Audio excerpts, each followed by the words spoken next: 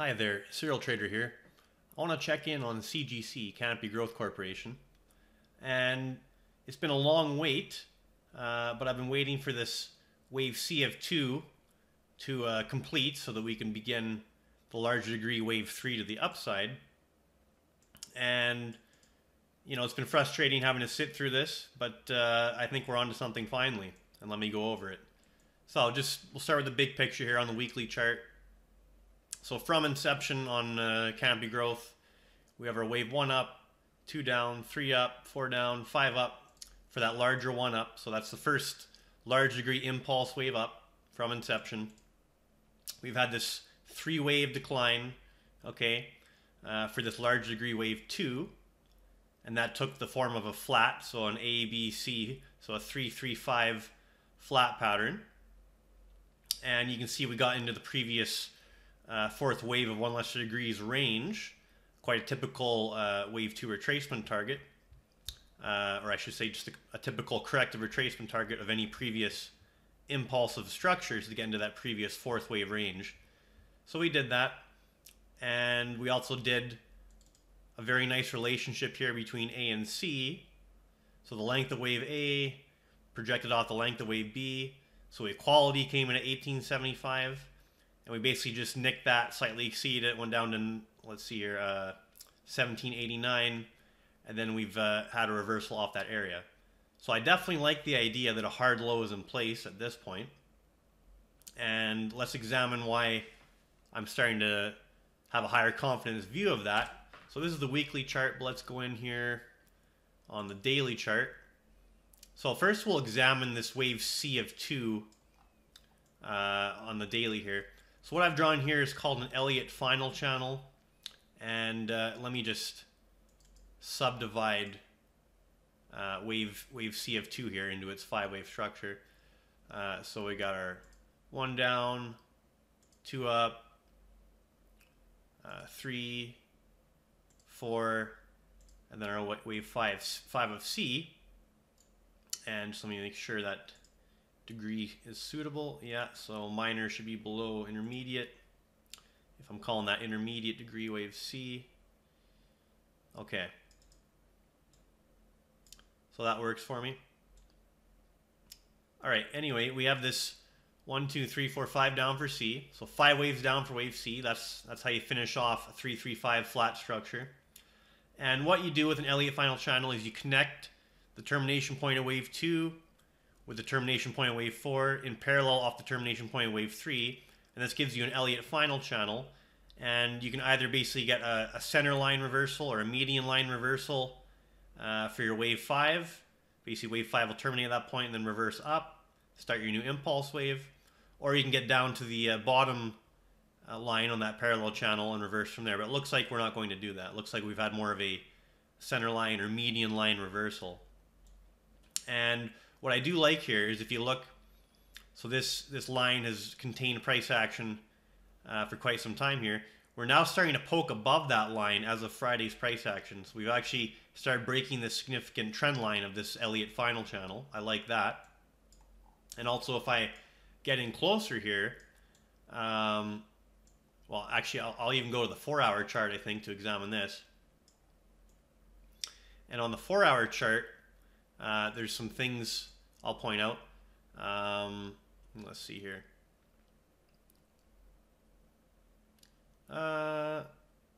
Okay. So we'll just take a shot here at labeling this. And let's go with that. It's not the prettiest impulse wave, but they aren't always just a perfect, you know, pretty impulse wave. There's sometimes going to be some ambiguity, but let's call that 5 up for 1, and then we've had our A, B, C down for 2, right? And now potentially starting a smaller degree, or I should say a minor degree wave 3 up. And what do I like that I'm seeing here? Well, so obviously we're getting above that Elliott final channel trend line. We got big volume coming in here. And what do you often see after you have a significant bottom, what do you often see? You initially see a move up, a deep retracement, but still holds the lows, and then you start to finally see that explosive move at the beginning of a new trending move, right? So we got a nice deep 786, almost perfect 786 retracement. So I thought I'd point that out. So 1 up, ABC down for 2, nice deep 786 retracement, big volume coming off of there. If you see the angle, so another thing is slope analysis. So our wave 1, that's the angle of wave 1. And you can see so far we're heading for a much sharper angle in a wave 3. Obviously this will change as we develop wave 3, but certainly off to an explosive start. So as far as slope analysis goes, looks like third wave price action. Obviously some confirmation will be nice, as this is just the beginning of it. We'll certainly have to take out the 2245 high there, and just in again a typical modest projection for a wave 3 versus 1 relationship. So 1618 would get us up to 2625. So that might be kind of a shorter term area to look for to the upside, but it could certainly exceed that if we're really beginning an explosion here. Okay, so back to the daily chart. Now that I kind of pointed out what I wanted to show there. Again, this volume stands out to me, and also candlestick analysis. So we have a massive bullish engulfing candlestick here, higher volume than we've seen in quite some time, particularly that it's bullish volume. And how many previous candles do we engulf? 1, 2, 3, 4, 5, 6, 7, 8. Okay, so we've engulfed 8 prior candles, real bodies, very strong volume, closed, towards the higher end of the day's range. That's a very strong buy signal, candlestick buy signal, bullish engulfing, along with the overall Elliott wave picture. Elliott wave picture here. The fact that we're starting to break out of this Elliott wave final channel, that's all very promising looking.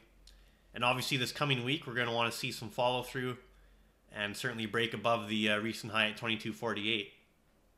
I will mention earnings is coming up here. I believe it's pre-market on November 14th. The last couple or several earnings reports haven't had the greatest reactions to them. But again, that will not always be the case. So perhaps this will be the first, now that we've had a sign that the technicals are turning, perhaps this will now be also confirmed by a more positive reaction to the upcoming earnings report. So certainly all eyes are on CGC pre-market on Thursday. But I really like what I'm seeing here as far as the chart goes. Ideally, we'll get some cooperation here from the earnings report, or I should say at least from the interpretation or reaction to the earnings report. That's all that really matters.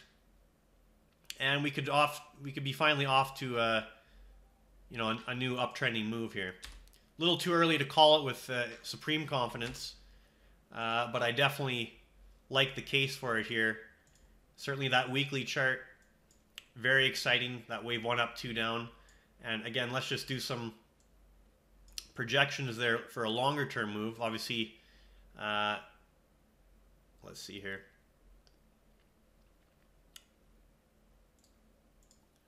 Okay, so a 1-6-1-8 relationship, which again would just be the modest 1 versus 3 relationship. That gets us up to, sorry there, I'll just gotta adjust the scaling. That would get us to 112.13 from current levels in the low 20s. So you're looking at a 5x or better from current levels just to reach a relatively modest 1-6-1-8 relationship, 3 versus 1. And okay, so how about the timing of all that? That's the price kind of forecast or target. Well, what about the timing? Okay, well, this this initial move up, let's see here. We're going to say it took roughly a couple years to do our first impulse wave up, our large degree one. If we're just kind of counting this from when it was actually a liquid stock and not just this little penny stock action before it really became something. And this wave 2 correction, so let's see, we started that in October of 2018, and we appear to have finished it tentatively in October of 2019. So roughly a couple years up, 1 year down.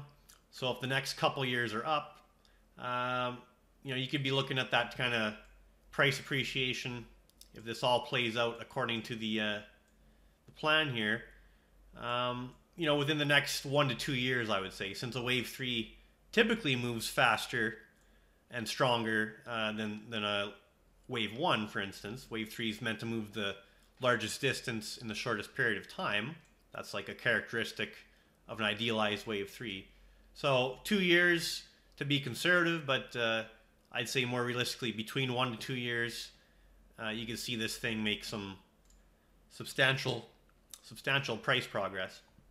But it possibly just started very recently, okay? So some patience will be needed for this to work out. It's gonna go in stages. You're gonna have to get an initial 5 waves up off the bottom, wherever that terminates, and then you're going to need corrections along the way, right? That sort of thing, and that'll be for that initial 1 up, 2 down of that larger degree.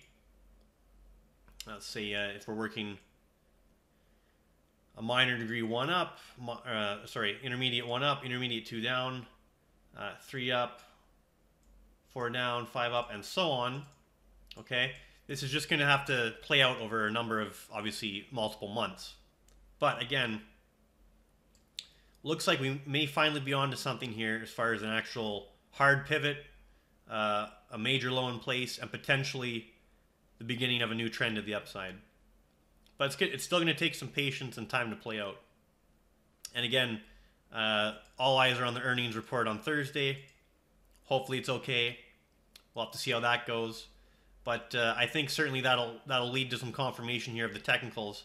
If we do get a reasonable reaction to the earnings report on Thursday there, and we can continue trending up after that, I think it's pretty much green lighted that we have finally a new trend to the upside underway. All right, hopefully that's a helpful update here on CGC. Serial Trader signing off.